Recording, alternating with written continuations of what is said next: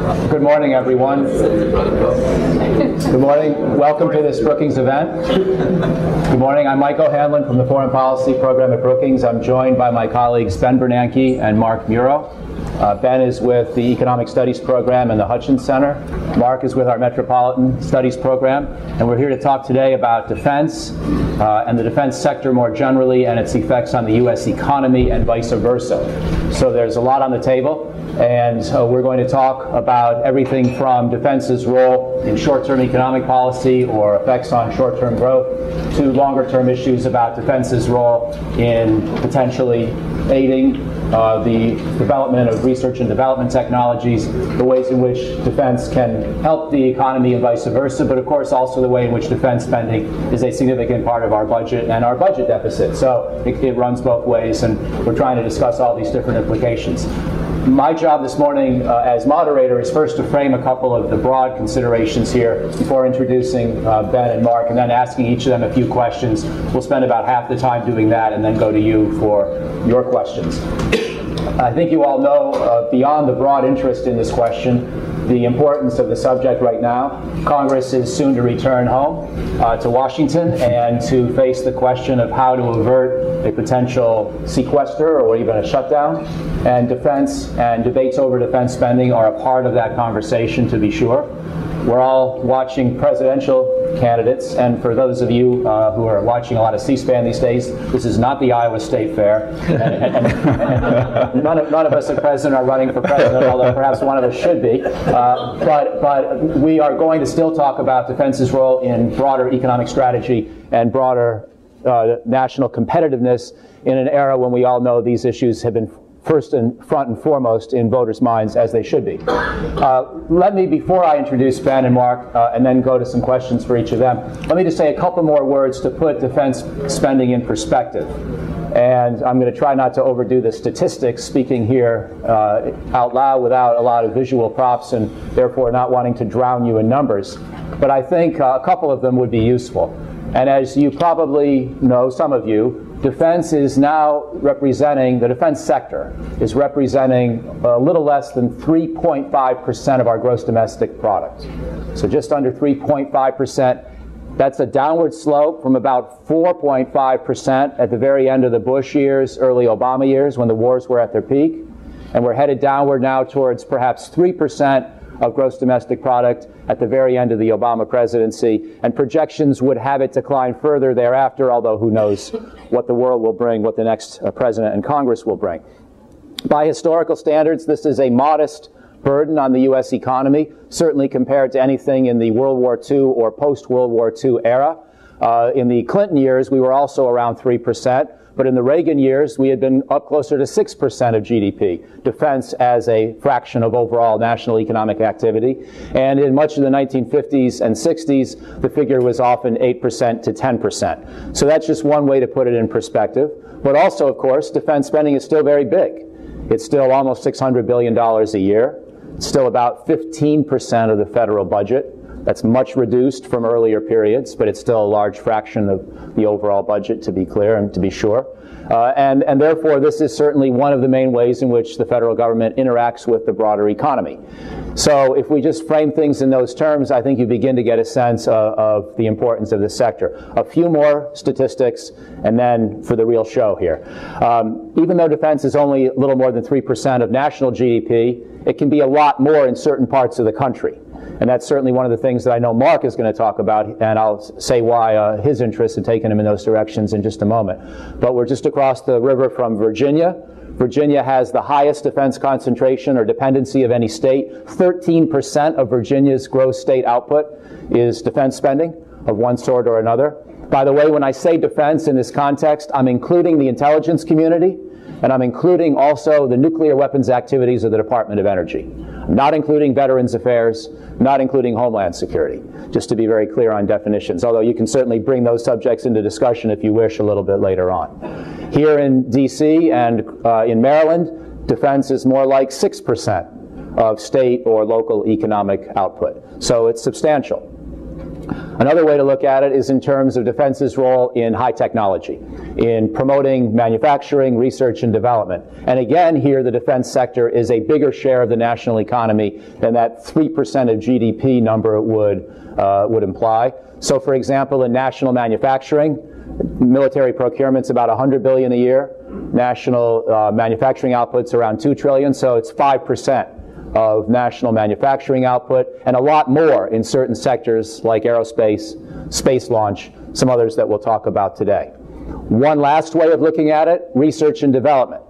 Research and development spending, by some metrics, defense and related activities are 20% of all national research and development. Now that probably overstates things, and I'm not going to bore you with all the details right now, but it's probably fair to say that as a fraction of overall national research and development, the defense sector can be attributed to maybe 10% of total activity in this domain. And that's largely government money. It's also to some extent the money of defense contractors as they're looking to promote new ideas for the future.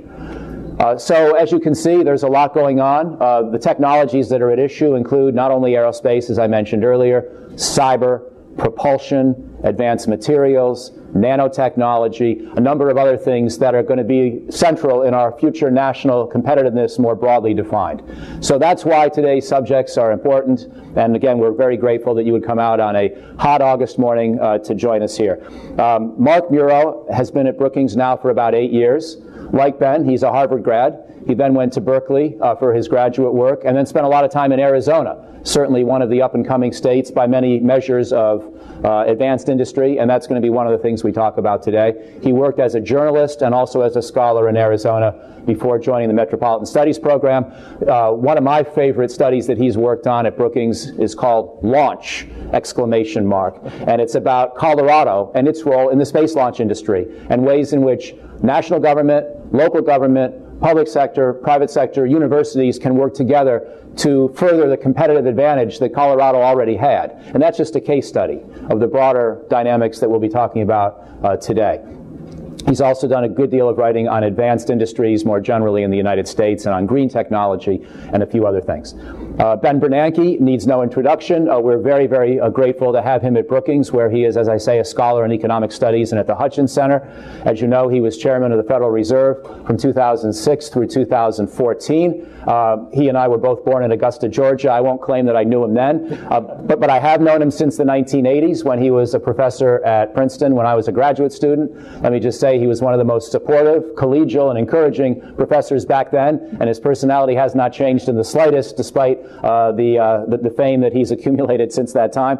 He was on the Council of Economic Advisors prior to being chairman of the Fed and had other roles in the Fed as well. He was at Princeton through the 1990s, essentially, as chairman of the economic studies or economic department, and also with the Woodrow Wilson School. So he was at Princeton from the mid-80s through the early 2000s. His PhD was at MIT. And for those of you who also haven't yet discovered it, you should definitely check out Ben Bernanke's blog. It is one of the most entertaining and sometimes even tricks you into learning some macroeconomics along the way. So I was reading the other day his views on whether Alexander Hamilton should be taken off the $10 bill, and I learned a lot of fiscal policy and monetary policy in the process. By the way, the answer is no, but I'm sure you can say more later on if you wish. But he also blogged about the Washington Nationals back in July, and maybe he'll have more to say on that subject as well, but maybe not. Before we launch into questions, since we have the opportunity here to thank Ben for his service to the country, let me please ask you to join me in doing that right now.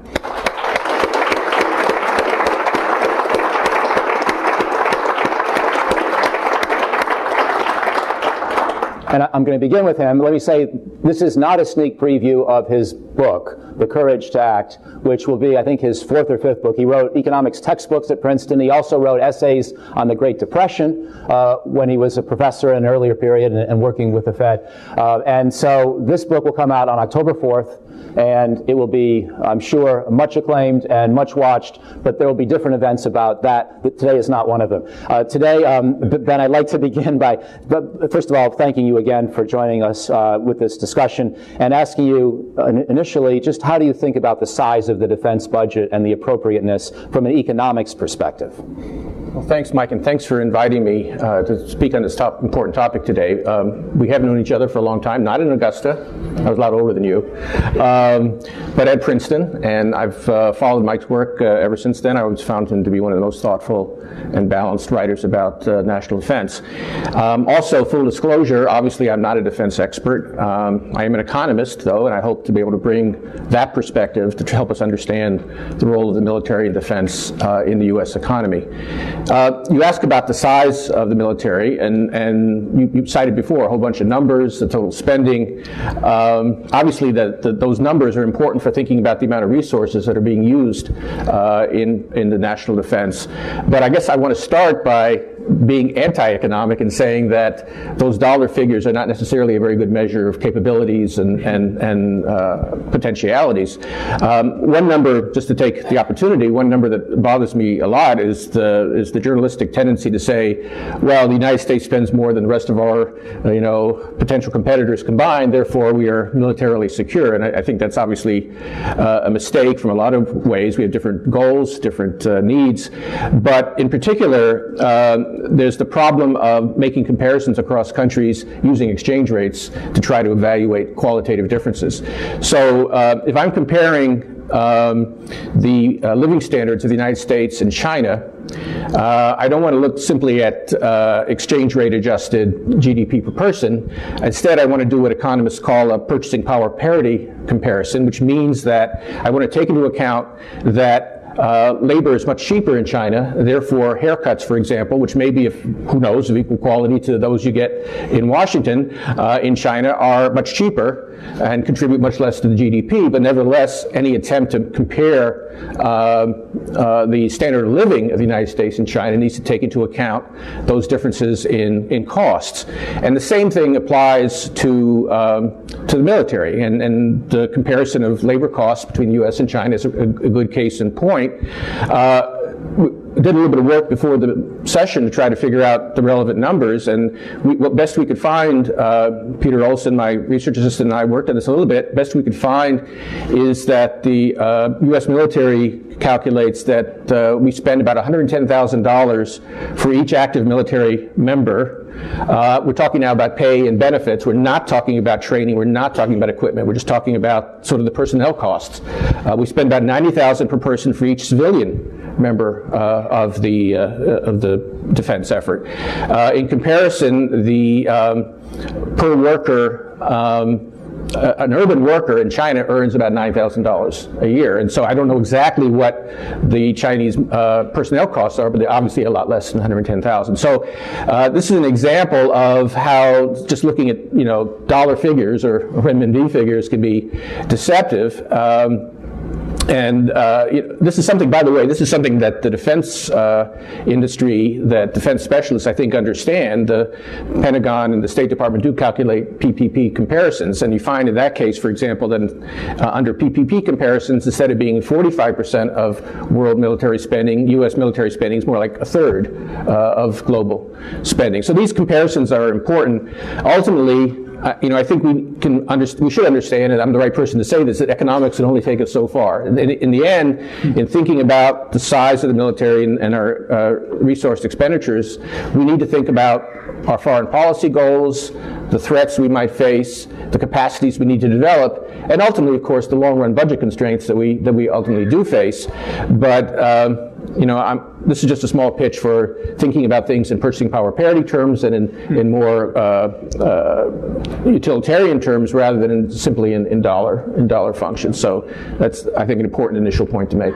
Thank you. And we'll come back to the defense budget relative to the broader government budget and its fiscal drain a little bit later. But let me ask you first about something that you had to deal with in the last 5-6 years, which is defense spending coming down at a time when you were trying to, along with other policymakers, figure out a way to get the United States out of recession. How are those two dynamics linked? Did defense cuts complicate your task? How much did they affect the way you looked at the problem?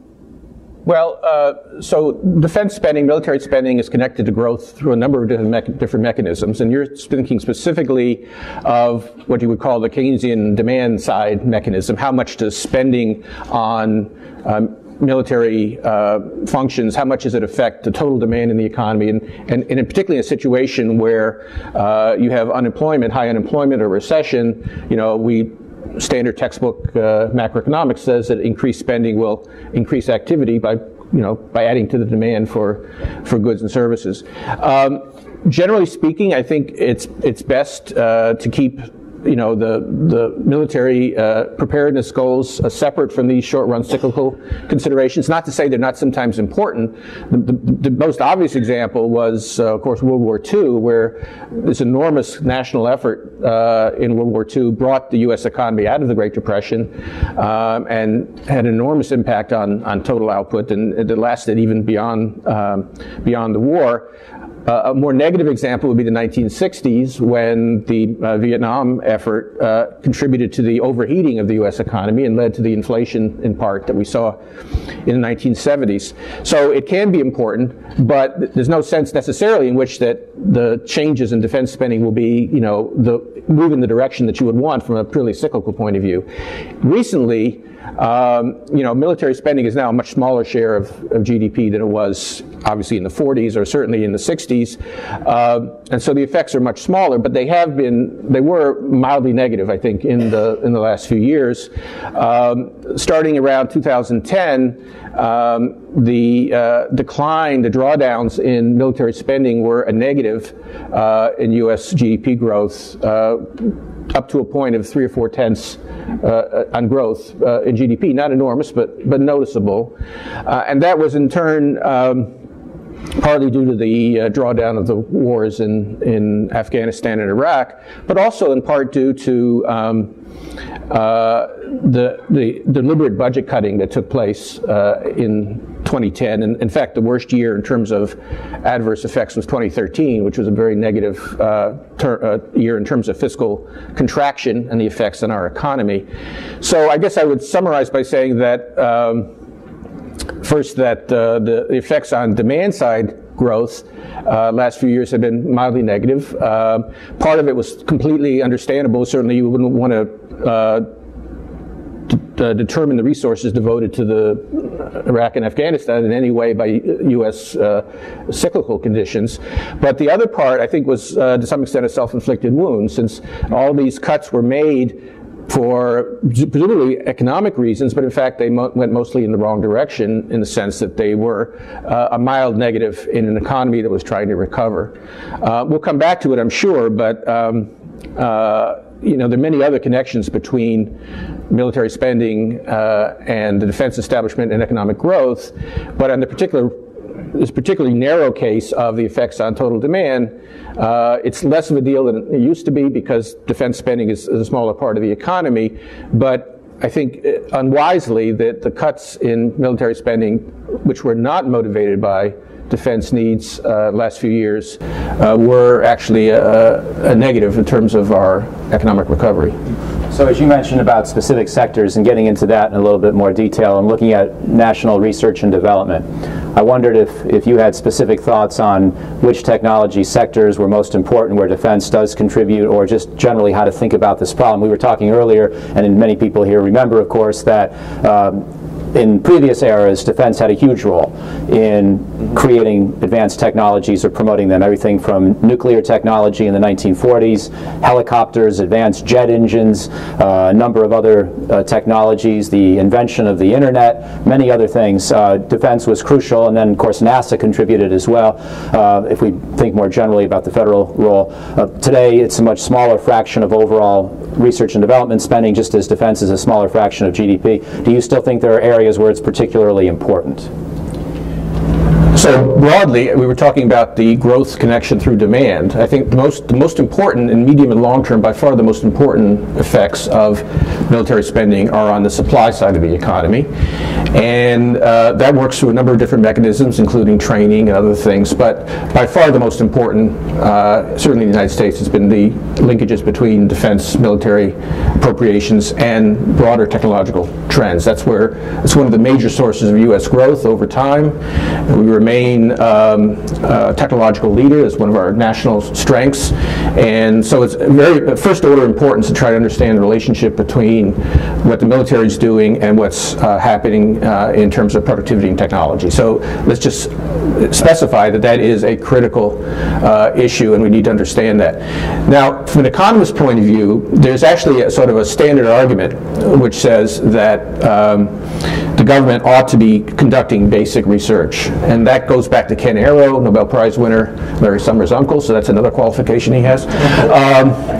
The argument basically is that most basic research, scientific research, it may have tremendous economic returns, but they're very hard for the scientist or the engineer to capture, because this is just basic, broad-based research. And so there's a case for the government to subsidize that kind of basic research through grants or through direct activities and so on. So that's kind of the intellectual case for government research. The fact is, though, if you look at the composition of federally sponsored research, most of it is not basic, fundamental science.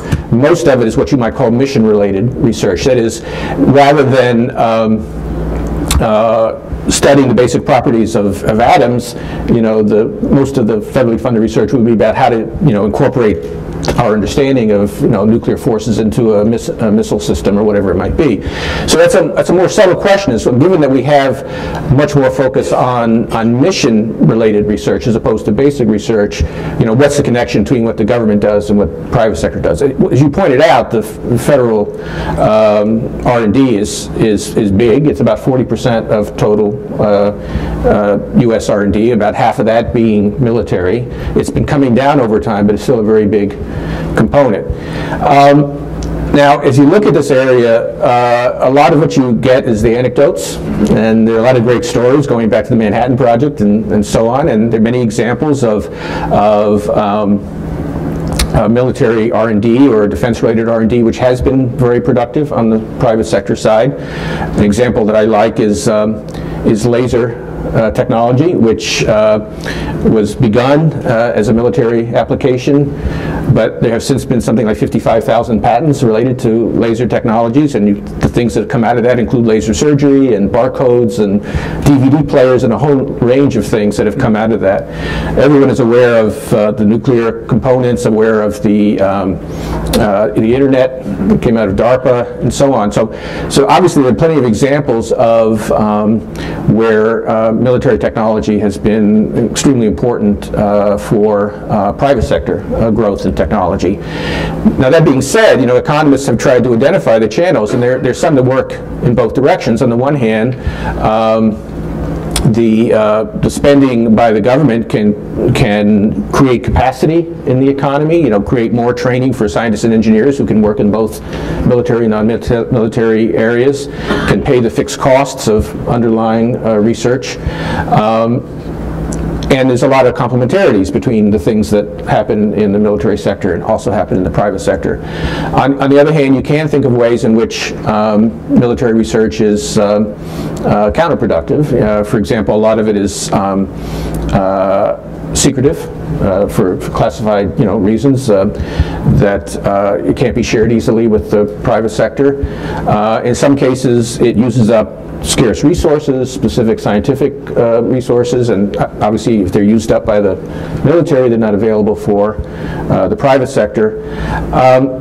So it goes in both ways, but the studies, I think a fair summary would be that the studies that have looked at the empirical relationship between R&D spending at the military, on the military, and R&D spending outside show a positive relationship. The complements are probably somewhat stronger than the substitute effects. So every dollar of extra military R&D not only does not displace a dollar of private sector R&D, it probably adds 20 or 30 cents of extra private sector R&D because of the things that are learned in the military application. So I think that if you want to make a case that U.S. military preparedness and spending have made a positive impact on U.S. growth, it would probably be through the R&D linkages and spillovers, which seem to be positive and seem to have been beneficial.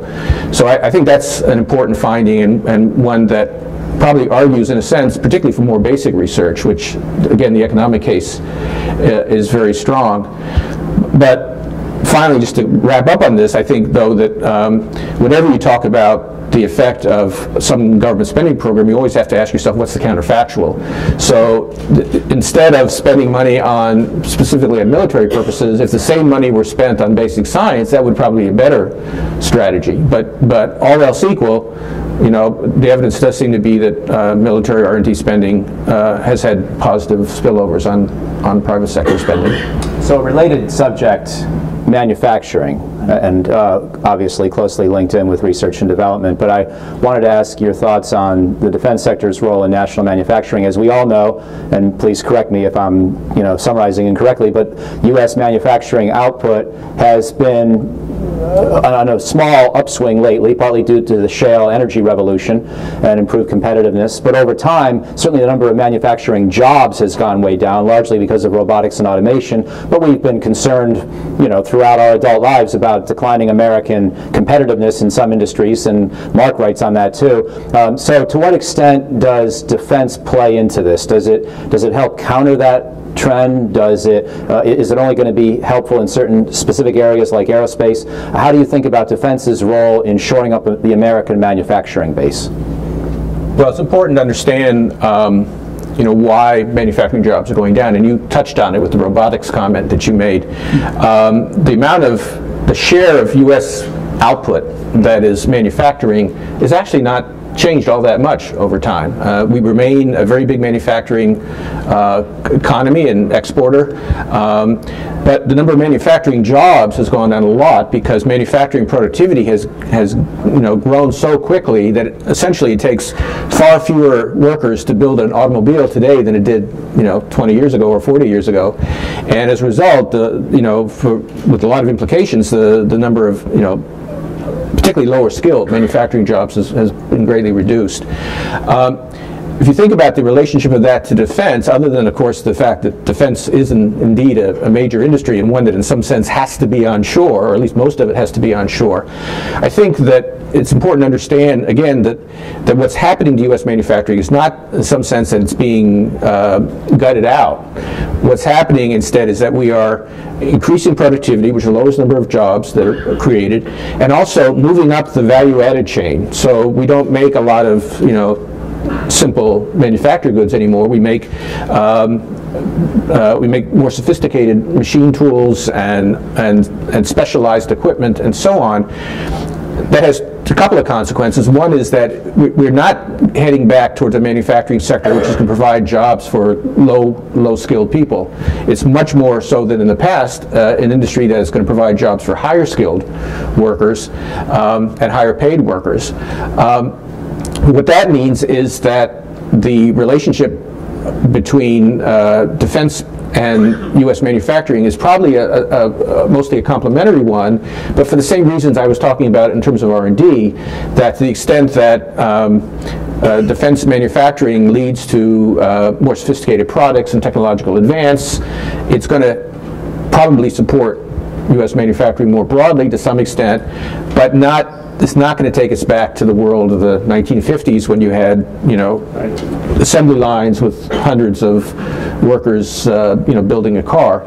So it is probably a mild positive. Again, it's always a question of what the counterfactual is. Where is the money going otherwise? But it's not taking us back to the pre-technological revolution days of much more labor-intensive manufacturing. And that leads naturally into the broader question about defense's role in the labor market, and we were talking about that earlier as well. You just touched on the half concerning manufacturing and production of equipment. There's obviously also the direct employees of the Department of Defense, and as again, most people in this room will know, but a quick reminder, they're in three broad categories. They're about 1.4 million active duty full-time uniformed personnel, a little bit less than that right now, about 1.4 million. There are almost 800,000 full-time civilians employed by the Department of Defense, full-time government workers, but not in uniform. And then there's about 900 and some thousand in the broader reserve component of the U.S. military, part-time soldiers, sailors, airmen, airwomen, and Marines. So those three categories together represent a couple percent of the U.S. workforce. And then, of course, there's the manufacturing side of things. How do you think about defense's role in the labor market? Well, we're used to thinking of job creation as a good thing, which of course it is, but you want to avoid sort of the mindset of their congressman who wants to have a base in his district, right? Because the creation of jobs through expenditure by the government, it's creating jobs, yes, but the output of those workers is in some sense is not contributing to the standards of living. It's contributing to a different set of outcomes. So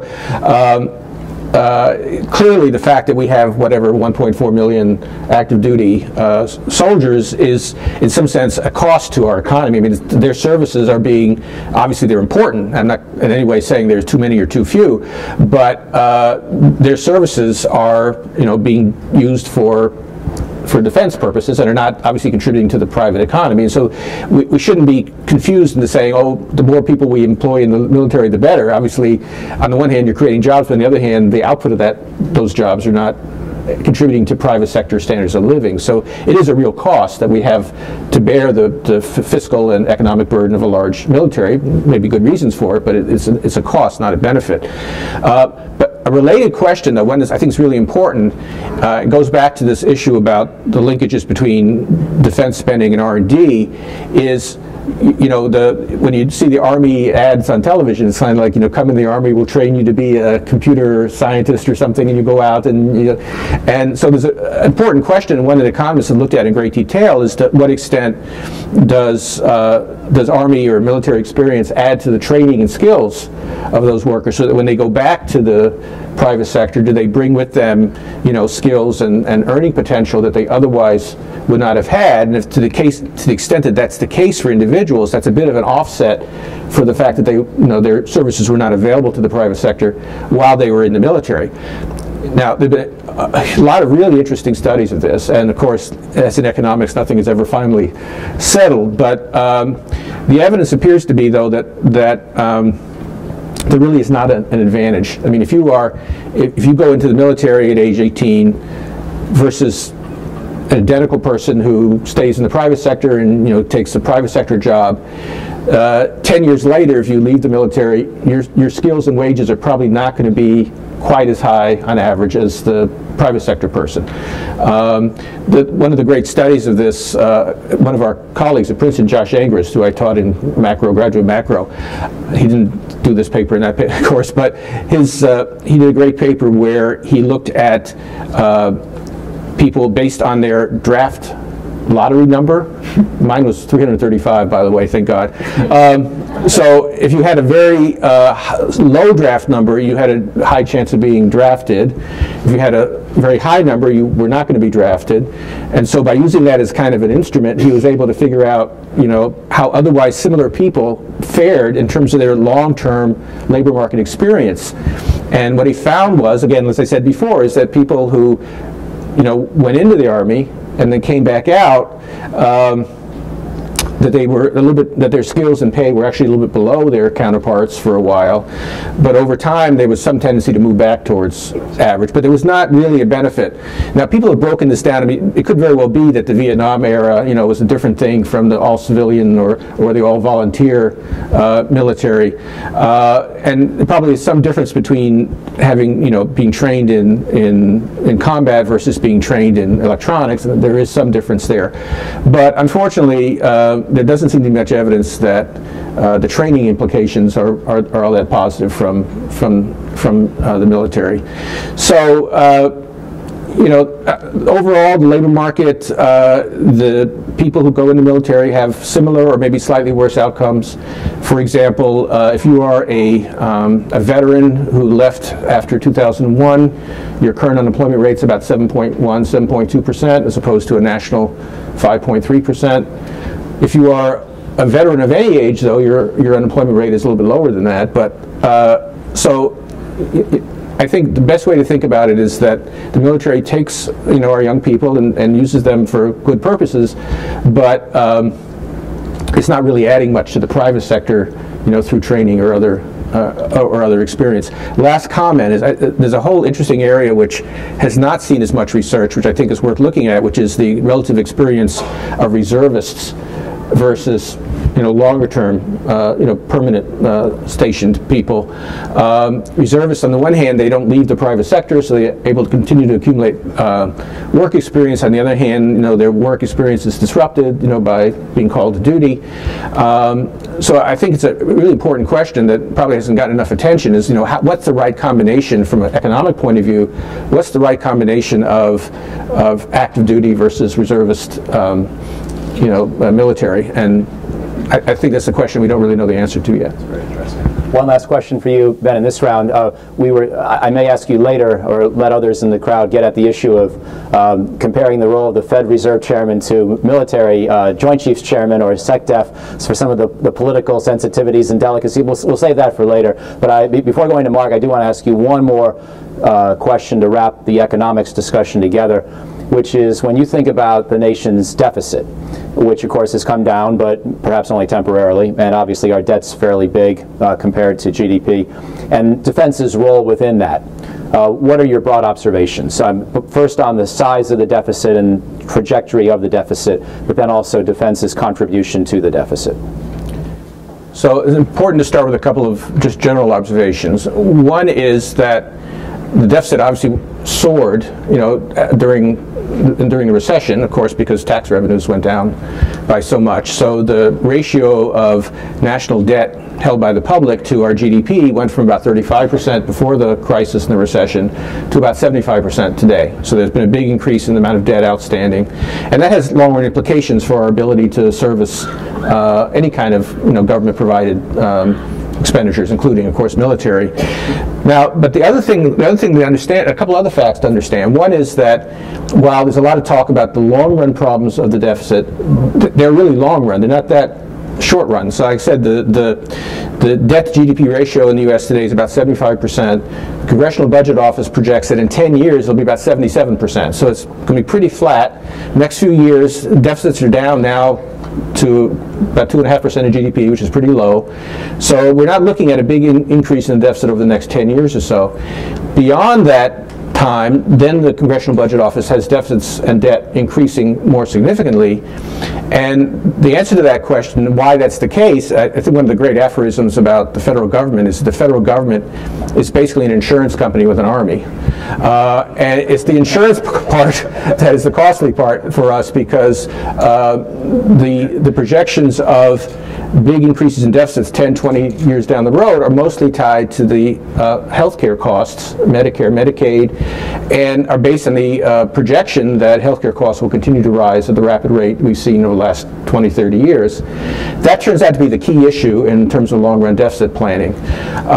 If healthcare costs do not grow so quickly, and recently there's been a little bit of good news on that front, then deficits will not be a problem within our lifetime anyway, Mike. So, if that healthcare issues continue to be severe, then that's going to be a constraint on long-term ability of the government to provide various services. But I think the bottom line to draw from this is that it was wrong. It was a mistake that with the sequestration, those things, that there were these inefficiencies. There was these steps taken to correct the deficit in the very short run that probably had long-run costs in terms of preparedness, in terms of canceling systems that were midway, and that sort of thing. So I would just conclude by saying that there's nothing in our deficit prospect that should make us distort our defense planning in the near term, and we should be making our decisions based on medium-term considerations, based on what makes the most sense in terms of efficiency for achieving our objectives. There's no reason to be taking draconian steps right now to that will have long-run costly implications for our defense posture just for deficit reasons. The deficit is a longer-run issue, and we should be thinking about it in a longer-run context. Very helpful. Mark, I want to now ask you a couple of questions. You've listened to Ben, and so there's a lot on the table.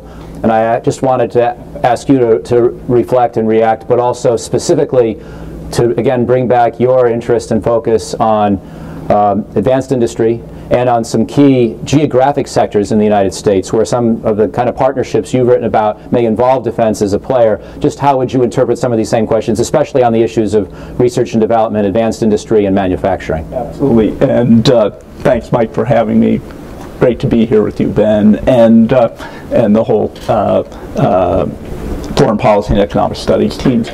So right off, I'll just really appreciate the focus on what defense actually is here, rather than some of the bumper stickers. And I'll just add, to begin with, no doubt it's an important component everywhere for the most part, but I do want to make the point that though there are 4,000 bases out there in hundreds and hundreds of communities across the country, defense itself varies widely from place to place. We're the I'm with the Metropolitan Policy Program. We're very interested in subnational variation, and you touched on it. But if you look at the projected defense purchases detailed by industry and state, DoD publication, you do get to quite wide variation of the local importance of this economy.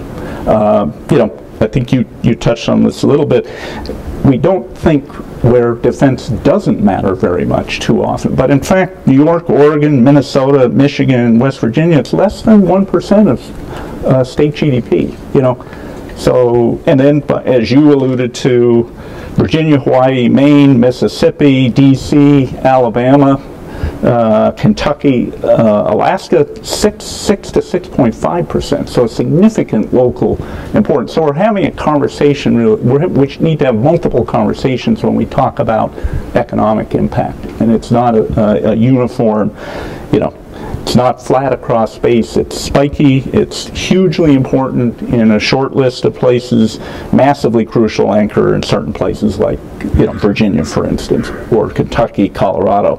So many places absolutely right to be thinking about, very concerned about the local economic impacts, but many places not so much. But I'm less worried about these aspects of the economy, the defense economy, than the extent to which U.S. military expenditures, in the absence of systematic thinking about our economic base, remain the nation's main driver, or a significant driver has been suggested of high-value industrial activity, especially technology innovation. I think while these effects may be declining over time, we're talking about a 70, 80, 90-year history of investment and experimentation that has left us with a critical set of industries that we need to think about.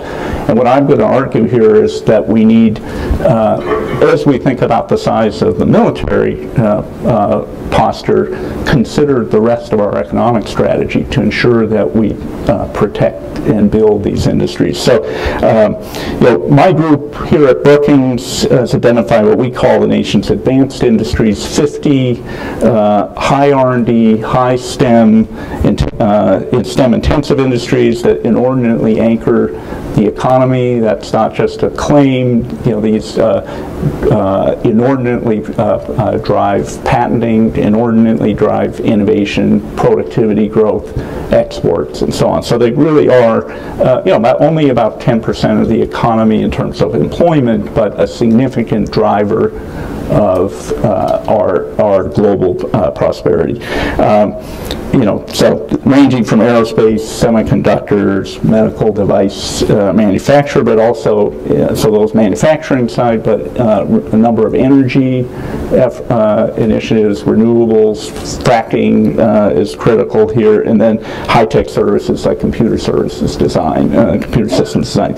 So the point here, though, is these reflect decades of productive interaction between the military and the private sector, including those secret pieces, including inadvertent spillovers of knowledge. They reflect decades of strategic capacity building, maybe inefficient, maybe not. and then decades of directed DoD procurement. So I'm looking at a different channel of reaction. So, and I'll go further. In the absence of a consistent, urgent, non-military industry strategy, such as many of our competitors, whether it's Germany, South Korea, or China, have had, defense expenditures have functioned as something of a stealth industrial policy.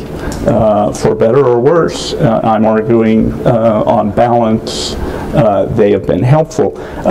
The defense budget has turned out to be the only place that one could argue for and deliver certain kinds of useful economic industry innovation, because somewhat beyond criticism for a long time. So in that sense, since World War II, this has arguably been the nation's steadiest and most creative supporter of technology progress. I won't bore you with a lot of the anecdotes that I think Ben alluded to, but World War II, key source of funding for foundational scientific research.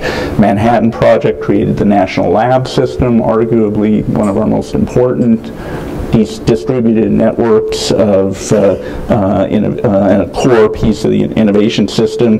DARPA, with its experiments in new formats of blue sky inventive thinking, establishing in many respects the startup as an idea, promoting decentralized network innovation, sophisticated kind of initiative that is, I think, not just in its spending or its science, led to structural approaches, structural innovations, and clearly recent heavy investments in emerging fields, whether it's computer science, material science, solid state, atomic movements, data analytics, robotics. The list goes on. So, and then it's deployed huge procurement budgets. So this is a different, in this sense, not just early stage R&D, but creating markets for new technologies. In this regard, my friend Dan Sarowitz, Arizona State University, stresses the special attributes of military innovation. This is a focused mission. Enduring ties to the private sector have been a distinctive feature of the military enterprise. And then this role as an early customer for advanced technologies. Whether it be nanophotonic microprocessors or artificial intelligence software, data analytics, to some extent, the military continues to not just make the early investments, but to be a discerning, strategic, early customer. So that's what I worry about. And the question isn't simply to maintain the military effort at its size for perhaps inefficient, to maintain perhaps inefficient innovation and industry benefits, but it's it's about making sure that we look at the overall economy and consider other maybe civilian interventions that would parallel that. So, you make a really good point, which is, in an ideal world, we would have government-sponsored basic research, and many of these things you talk about would be coming out of long-run considerations for technical change and need to maintain technological leadership. Our political system is not good at investing in long-run, making long-run investments with uncertain payoffs. And the political impact of military R&D is that people can concretely see, the effects that military spending has a privileged place in the political system. It's unfortunate in a way. If that's the main reason that we're getting this, that again, ideally we would have a much broader based program that would look at both non-military and military uses, but this appears to be one of the main functions of military spending, is to create a political basis and support for. Conceivably, I think to date, necessary interventions have migrated to the defense budget for delivery. I think the request here, or the call here, I think very much in your spirit, is to have a broader discussion in which the defense budget is simply a component of a coherent national stance, which may be laissez-faire in the end, but I don't think it would be. So just one more question for me too, and then we can involve all of you in the discussion as well. As I hear you, Mark, and building on what Ben just asked, it sounds like you're impressed by the ways in which the defense sector has contributed to national economic growth, but also aware of at least two limitations. One, defense is coming down as a percent of national resources, and therefore it's not going to be as adequate as it might have been. And secondly, we just need a better civilian strategy to complement, as Ben was saying, because I've read your reports on advanced industry, and you're not that happy about where we stand internationally and competitively right now. So am I correct in hearing that what you'd like to see is sustained solid support in some sense for defense, not throw away the baby with the bathwater, keep that part, but complement it with a stronger civilian strategy? I think from a defense economy point of view, I'm somewhat agnostic. The question is, are we going to maintain an economic posture or an economic stance that clearly centrally will have a public-private collaborative element? And this is not an argument for heavy-handed industrial policy, but it is about a degree of public investment, public creativity and experimentation in partnership with the private sector. Let me ask just one follow-up to maybe give a couple of the highlights of what you wrote about in regard to Colorado as a case study, and then maybe Ben has a follow-up, and if not, we'll go to all of you. But I would just think that to make this concrete, you could maybe tell a little bit about what's in that excellent report from, I guess, now 2 years ago? Yeah. Please. Well, we came on the scene there at a time of consternation, late 2011, concern about looming discussion of sequestration, and found regional economic development officials, various military leaders, and progressive Democratic governor John Hickenlooper very concerned about threats to a front-range complex of bases that harbored significant high-end data, missile preparedness, communications capabilities that had yielded or created along the front range, a extremely, real exemplar of the kind of side effect economies that can grow up in regional ecosystems around these kinds of complexes that, in this case, were built up not for economic reasons, but had yielded, a major aerospace, space defense complex that had begun to move towards new commercial applications, and in some cases had begun to evolve away from government contracting already. So we arrived, looked at this, surveyed especially the space aerospace piece, and recommended acceleration wherever possible of the move off the dole and into the commercial space location, where they have companies that are delivering Earth observation technologies that you all are using on your cell phones when you use Google Maps, for instance. Major companies where services being hung off of technology and launch capability were allowing significant commercial growth.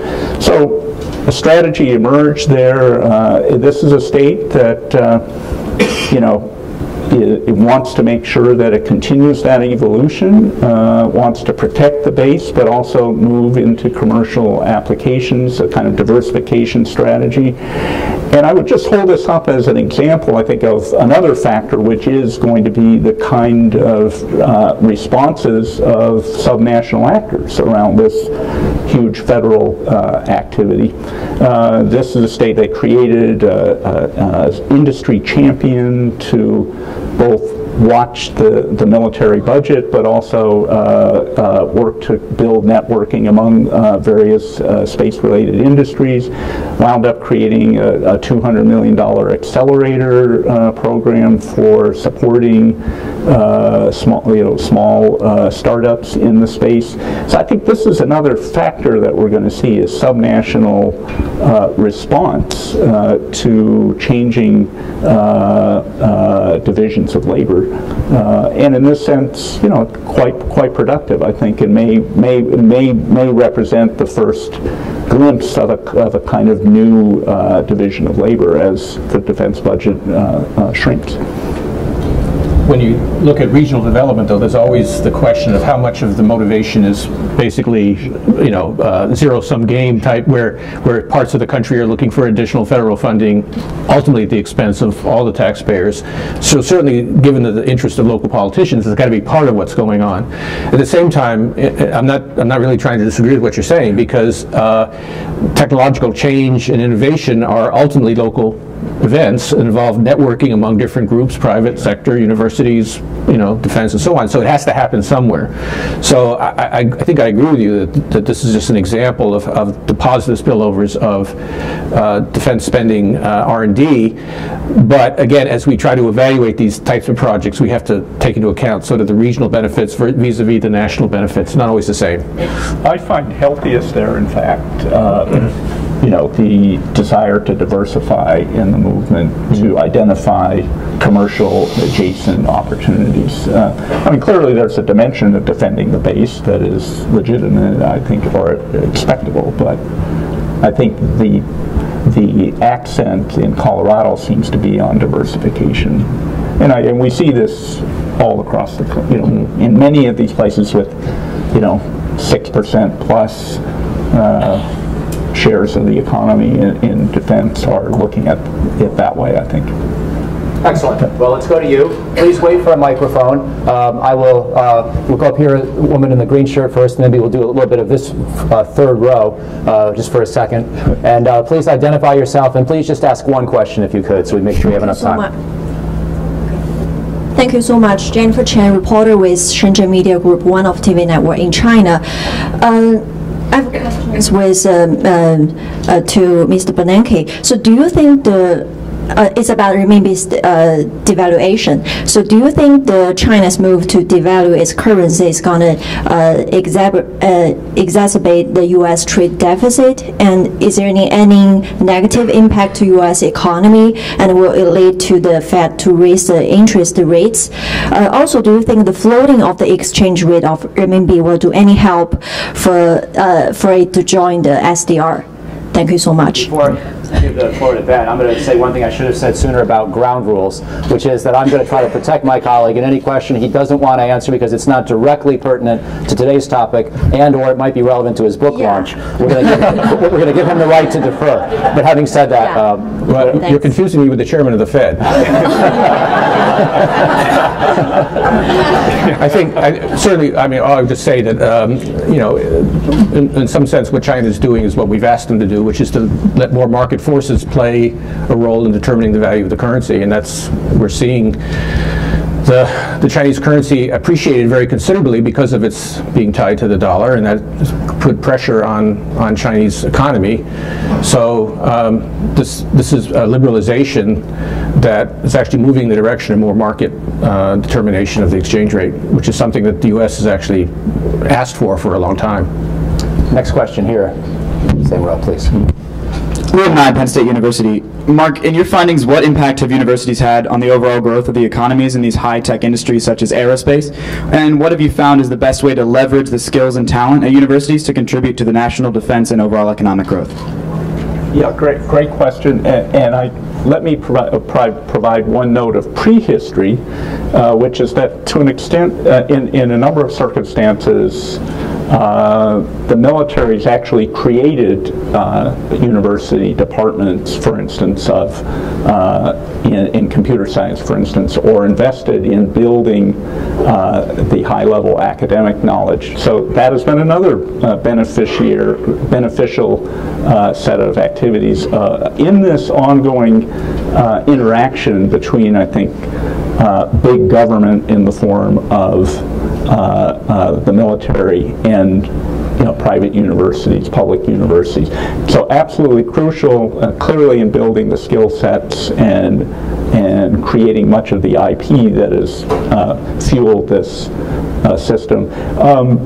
Yeah, I think it's absolutely crucial. I think that has been a continued dynamic, and we see the interaction also between defense early purchasing and early program development has been also a way of employing people coming out of the universities.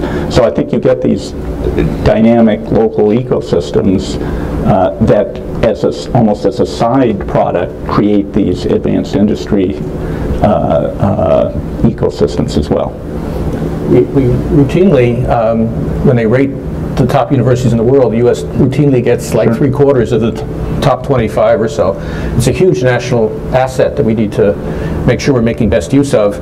And we've become, by the way, we've become much better at interacting between universities and the private sector and government. That's become a much more efficient process in the United States, and that's something we should take advantage of. I think the military history has been important in working out those patterns, and and I think that's now becoming a standard way of operating. Stay in the third row for one minute. I'll diversify. Thank you so much. I'm Yasser Al-Fakhrani, ICFJ fellow. My question to Mr. Ben, to what extent do you think the Middle East situation in the Middle East and also Africa, ISIL and Boko Haram and these groups, to what extent do you think they have affected already the defense spending and military budget of the United States? Thank you.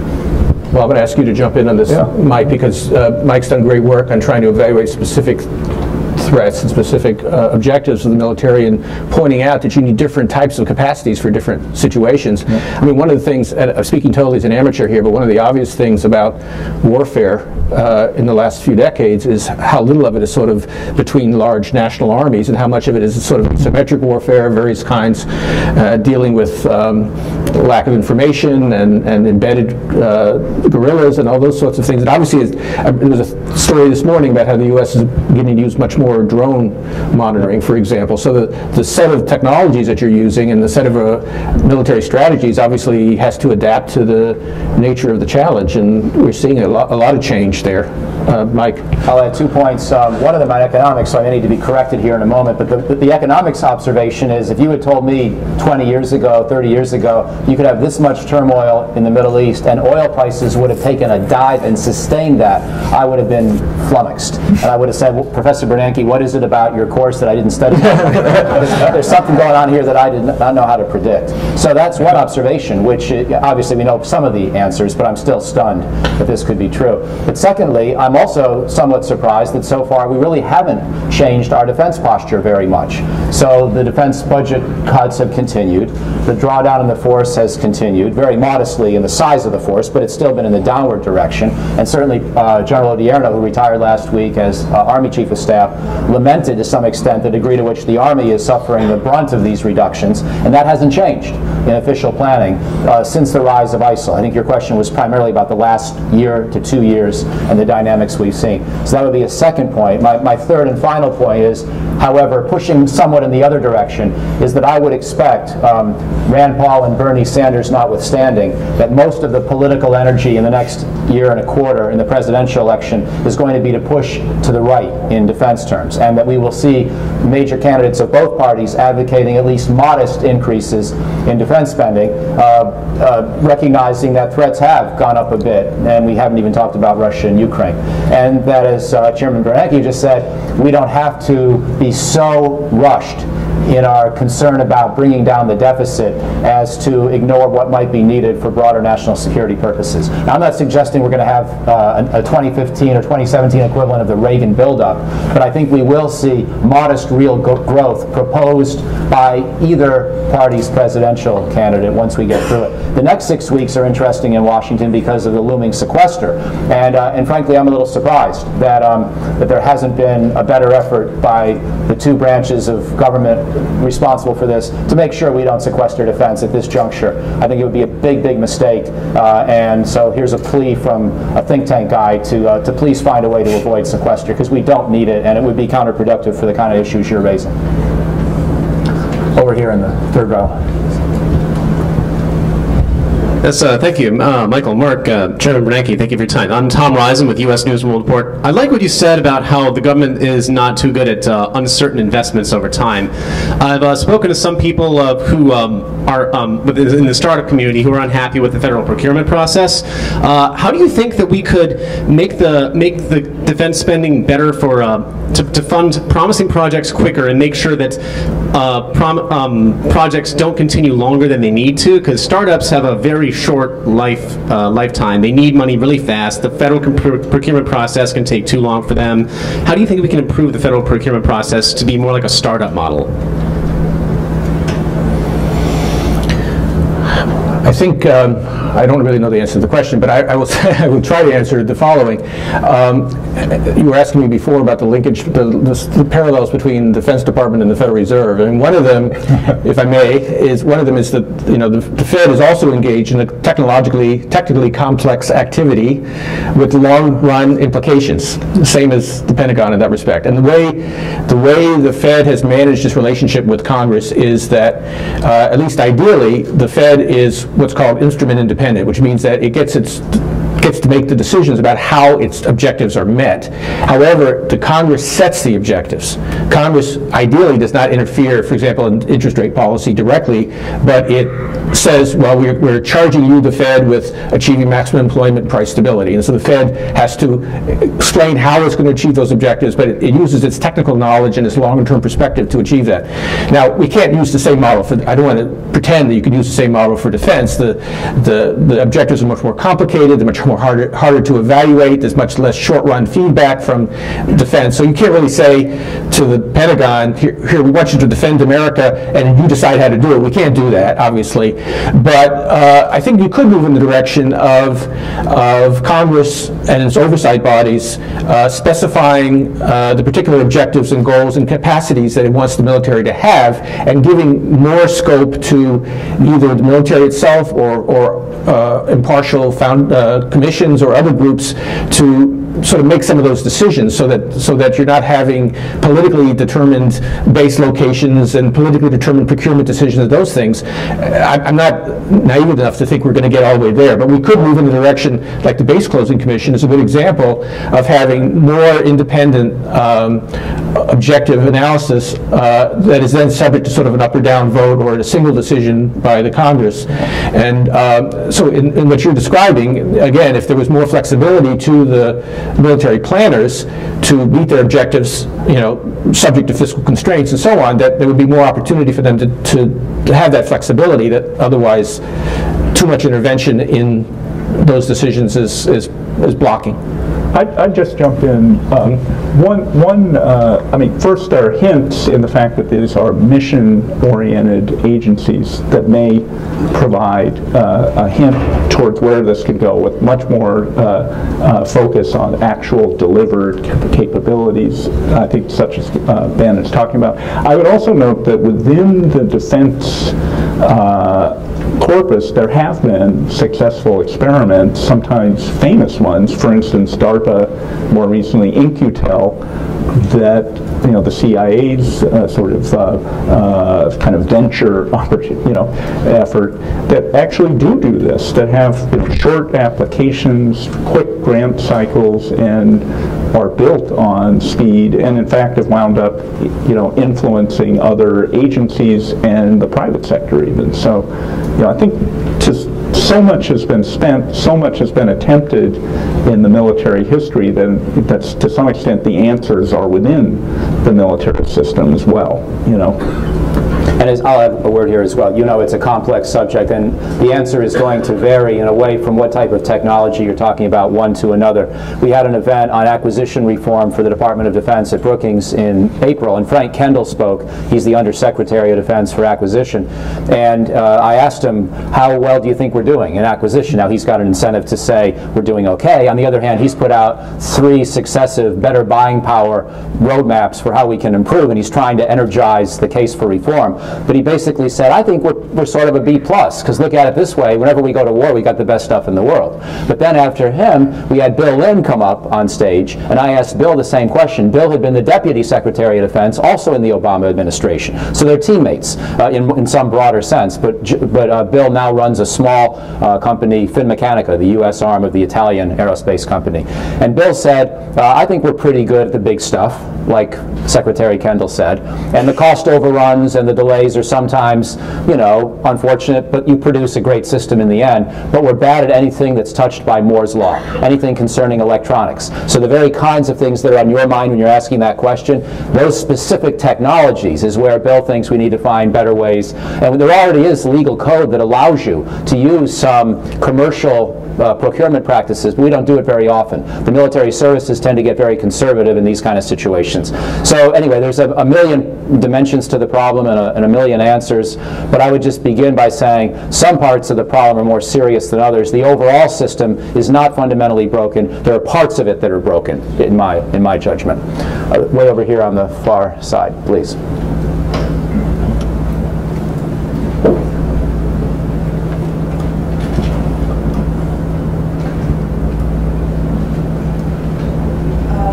Bernstein, Sputnik International News for Dr. Bernanke. It's been said that the U.S. ability to project power is very closely linked to economic power.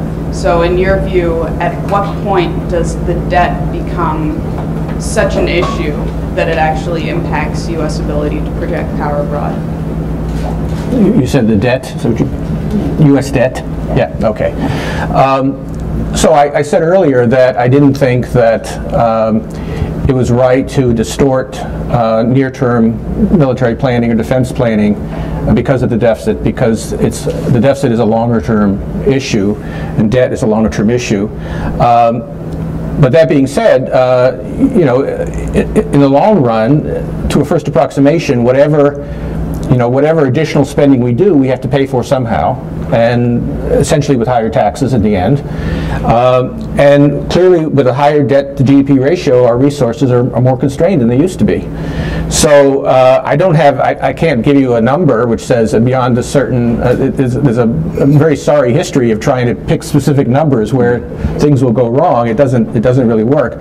But I certainly didn't mean to imply that in the end, we don't have to think about our long-run national capacity and our resources. And again, I don't think we're at that point now. I don't think that we should be distorting near-term decisions, but we do need to think about over a period of decades, you know, what objectives we have as a country, both foreign policy and military objectives, and understand that those things are constrained by our economic power. It's a very complicated relationship between economic growth and the military. We've been talking about some of the positive relationships, but we also know the work on rise and fall of great powers, which suggests beyond a certain point you can become overextended, and the commitment of resources to military purposes can actually be very negative for your economy and your long-run ability to project power.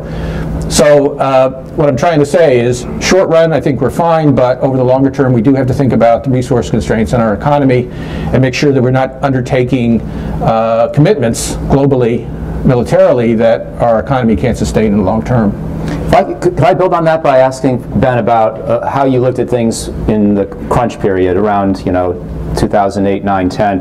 And to what extent was this question on your mind? I mean, obviously, your main concern, I think, was to prevent the Great Recession from becoming the second Great Depression, and you were a firefighter in some ways, and you were trying to find creative ways to save the economy. I don't know if you were thinking in terms of long-term American national power, but in our political science and foreign policy worlds, a lot of people were, at that moment, writing about how China was perceived to be rising, and the perception was growing even faster, perhaps, than the reality, partly because of the Great Recession. To what extent did any of those thoughts enter into your calculus back then? Well, I was certainly thinking about both the short term and the long term. And certainly one of the reasons that we had so much doubt, and I think there still is in the political arena a lot of doubt and angst, was because we didn't really know in 2008, 2009, we didn't know exactly how things were going to come out. We didn't know whether this was just a bad recession or something much deeper and longer. So obviously there was a lot of questioning about what our long-run capacity was going to be. And what we've seen is that a lot, not all, but a lot of the decline in output we saw after the financial crisis was cyclical. That is, there's been significant recovery, not complete, but significant recovery in output and employment. And so the longer run implications are, I think, less than we were worried about in 2008. In particular, one point I did make very consistently in actual real time was that notwithstanding the scary deficit numbers that we were seeing, and 10% of GDP is a very big deficit, which we were close to that early on. Notwithstanding those scary numbers, I didn't think, as I said at the time, I didn't think that 2008, 2009, 2010 was the right time to be going into fiscal austerity, that we needed to be thinking about long-run fiscal constraints, but in the short run we needed to give the economy a chance to recover before we started cutting. And so in the short run, my advice to Congress at the time was, let's let the economy recover, let's not go into austerity mode yet, but obviously we need, at the same time that we're thinking about recovery and the contribution of fiscal policy to recovery, we also need to be thinking about the long-run constraints that we're facing, and that's the right trade-off, I thought, at the time. Right. Well, we've got a couple more rounds here. I think I'm going to take two at a time now, so we can make sure we get a few more questions in before we run out of time. So why don't we do this gentleman here, and then in the black shirt in the fourth row, and then we'll respond to those together. There's been a recent push. Name, please. Brian Dolk.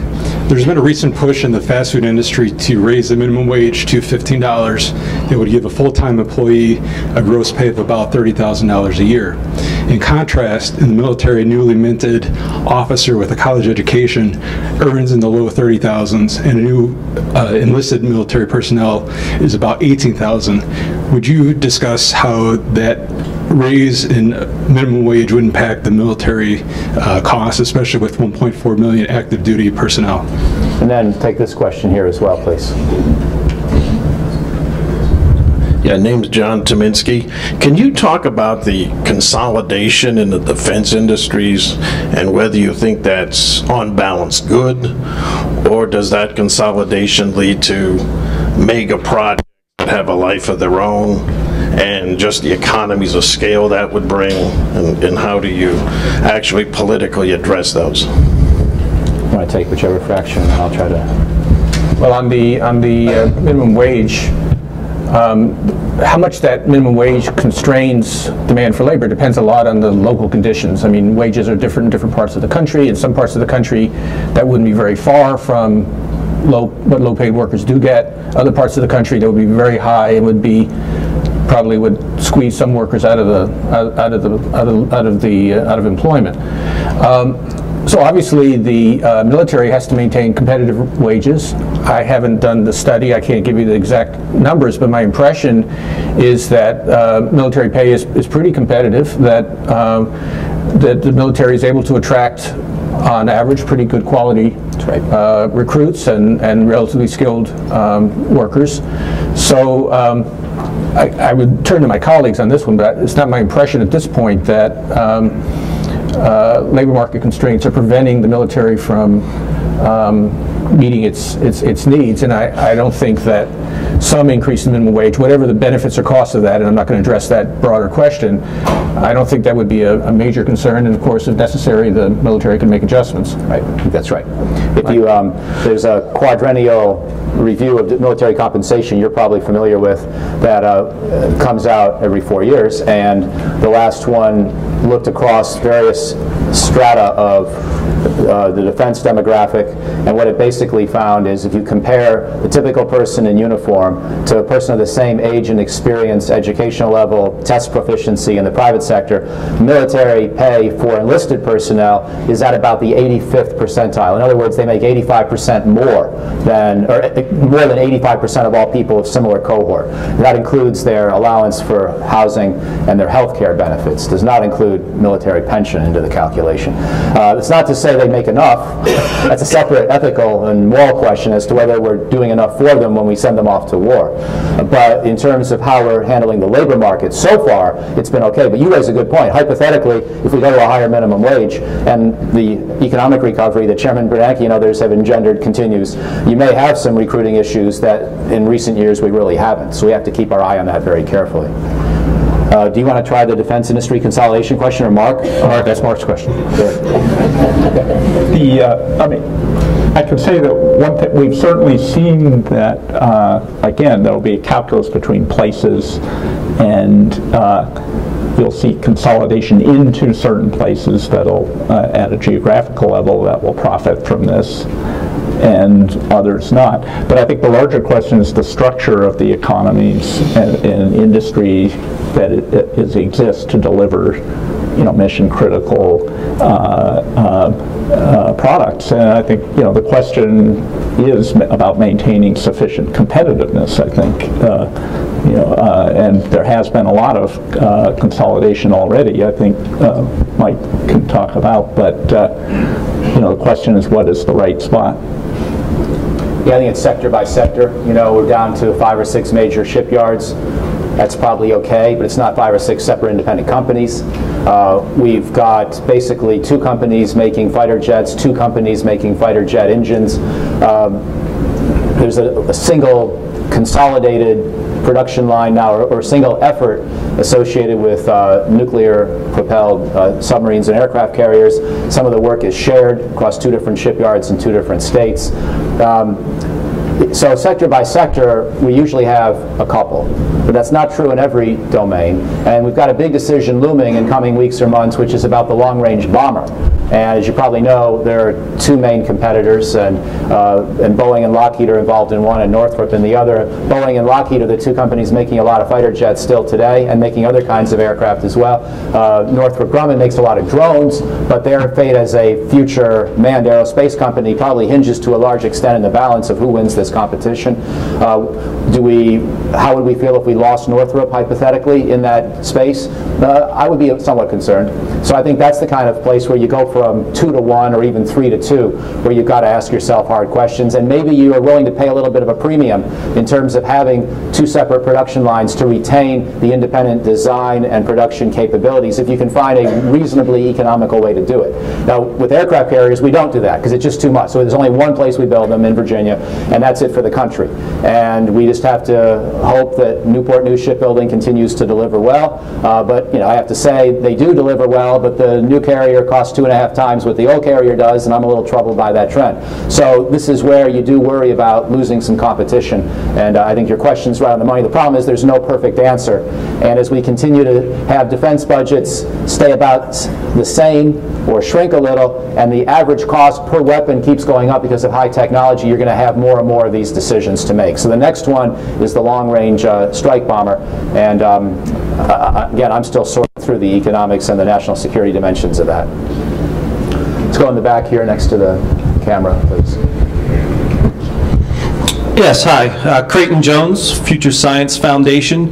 So my question is, getting back to this topic of bridging the relationship between the defense and the civilian economy, what do you think of the prospects of, while maintaining the inputs that we get from defense and R&D and manufacturing, bringing more of that, the final expenditure of that activity domestically, such as through expanding the role of the Army Corps of Engineers in terms of size and scope, or creating programs for returning soldiers to engage in actual nation-building types of activity, such that you sort of start to close that cycle of input and output, but actually the final product is expended here in the United States itself. Close in particular the multi-trillion-dollar infrastructure gap that we currently have. Let's take one more question before we go to responses here. So, yeah, I will go in the back. Gentleman in the tie with his hand up. Here comes the microphone. I appreciate all your comments so far. I noticed the principle of draconian measures in case the budget balance gets to be a very serious issue with the GDP, which may occur. I wonder, there's a problem with the sequester, as we heard following that's a problem. Now, what to do? In 1939, FDR was faced with a problem with Britain and the situation in Europe, and they told Britain, we'll give you what you want, but this principle is cash and carry. By January 41, they were out of money, and we moved into Lend-Lease. Currently, we just merely provide a great deal of weapons to countries and don't charge them a thing. I wonder how long can this keep up? Is this the right way to proceed? Why don't we take one last question and make it the final round, and then we'll maybe divvy things up one by one. Sir, here in the white shirt. Yes, hi, Graham Vise with Inside Sources. You had spoke earlier about the sort of implications of all of this for labor and for workers. You talked about, the debates over how much the training actually benefits workers, and I'm just curious, as you look sort of long term and you consider the maybe cutbacks or maybe future increases in the defense budget and defense spending, what other sort of implications does that have for workers, for the sort of quality of jobs for low-skilled folks, for the higher-skilled folks, and then maybe, we're talking about different metro areas. What are the sort of differences in different parts of the country in terms of that issue?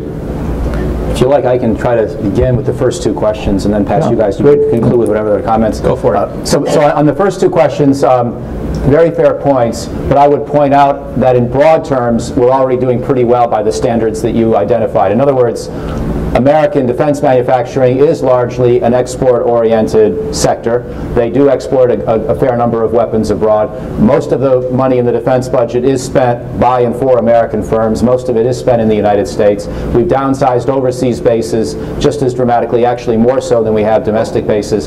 So there's always room to look at another example and say we could do better here. But we also have to maintain a sense of fair trade, because we are trying to continue to persuade overseas customers to buy our stuff, and if we never think about buying theirs, it's hard to maintain the culture that says we should be open and fair. So overall, I'm less concerned perhaps about the broad picture than you might be, and I do think defense trade is an advantage for the American economy right now. We do more exporting than we do importing. And on this issue, sir, related question of where we're giving away weapons, there are some good debates to be had, but they only concern 3 or 4 important countries, 3 or 4 big chunks of money. So we're giving a lot of security assistance to Egypt. Myself, I think it's too much because I don't want to support President Sisi quite as categorically as we are, but it's not so much for the reason you mentioned. That's a fair debate. And then we have, of course, Afghanistan, where we essentially fund their army and police, and we're going to have to keep doing that for a number of years. Not so much high technology weaponry, more salaries, although a little bit of both. We give a lot of ongoing help to Israel, but Israel makes its own decisions about where to buy weapons and often makes its own weapons. And the Gulf states in the Middle East, they buy weapons with the money that they earn from the oil economy. Same thing for East Asian partners. Same thing for European allies with other, obviously they all make their own revenues in different ways, but they're all capable of paying, and they tend to pay. So you can have good debates about, from a foreign policy point of view, should we be giving as much money to Afghanistan, to Egypt, to Israel, to some extent to Iraq, although we're not giving very much right now. But I don't think it's fundamentally a big problem about most of our defense exports depending on the taxpayer largesse. Defense industry is competitive. American defense industry is competitive, and it's winning a lot of contracts with paying customers, again, largely in the Middle East, East Asia, and Europe already today. I'll leave my answers at that. Ben, over to you. Well, just in the last one about cutbacks. again, going back to the question about the debt and so on, I mean, having a large military is an economic burden, ultimately, for the most part. I mean, it uses up resources and tax money that could otherwise be used. But to the extent it has benefits, I mean, one of the ones I think we've identified today is on the technological spillovers and productivity spillovers, and in particular, as Mark was pointing out, that it seems politically, unfortunately, seems easier to get some of these things funded and supported in the context of defense spending than it would be in a more general, civilian context. So I think that's an important consideration. We want to make sure that we remain technically and technologically competitive, and that does affects different workers differently, of course, but it does affect the overall prosperity of our economy, and ultimately it affects, I think, most workers, the ability of our country to produce at a high level and with high productivity. So I think that's the main thing that I feel a little bit uncomfortable about, because we are in fact reducing our reliance on federal and defense-oriented R&D, in the sense that that's been coming down as a share of total R&D. But there is a good economic case for government support for basic research and research with broad-based spillovers, to the extent that cutbacks in military mean cutbacks in that kind of research as well. I think that's something to be concerned about. I'll throw in on a parallel basis, the military clearly anchored the creation of the sort of baseline STEM workforce in this country. And we're clearly seeing the shrinkage of that, the aging of that in many of the defense industries and in the services. So I think parallel to what Ben is saying, and I've been saying, there's also the transition in our training posture, both for the military and the rest of the economy. And again, I think we've not been arguing for a certain size of the military, but we have been arguing for a competitiveness of the nation, both on the military side but also economically. So I think you see that's a huge question as you're hearing in the innovation space, but also in skills and in the defense manufacturing base, which I think we're seeing there. The technology side is now, I think, lifted the manufacturing base to an extent where it is now much more competitive than it was, even though it is not hiring to the same extent. So I think there's a real transition here that's about the trend for the defense budget, but then what about the rest of the budget, and or are there other sources for delivering these services that are needed, that we can leverage.